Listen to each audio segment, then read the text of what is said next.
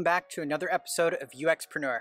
In this episode, I want to show you how to connect Google Analytics to our Mailchimp account so that way we can track subscribers or email signups for our smoke test campaign. So grab that popcorn, let's dive in. Before we start sending people to our landing page to indeed sign up, we're going to need to make sure that we've connected our Mailchimp to Google Analytics. So now that we have Google Analytics working on Humdrum, we are going to go to our Mailchimp dashboard, go down to integration, and we're going to click Google Analytics, and then I'm going to connect it. I'm going to manage my sites. This is greattobeinate.com. Let's add another site, custom website. Here I'm going to add in Humdrum and get code. It says get custom website code. I'm going to copy that.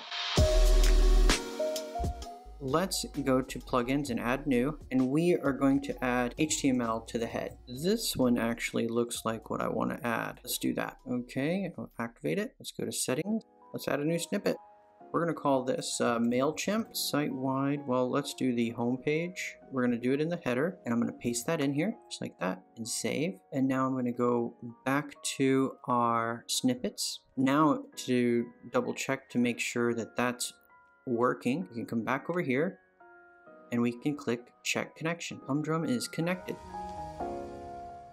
Now we can go back to the Google integration. We can test the connection and it says, yay!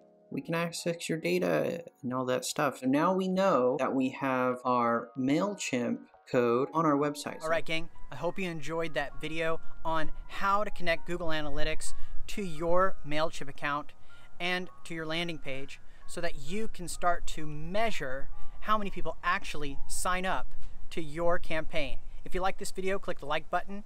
If you haven't subscribed, please subscribe. It keeps this channel alive. And if you want to be notified of the next video where we're going to talk about how to go from CodePen to Elementor, click the bell notification and I'll see you there. Bye-bye.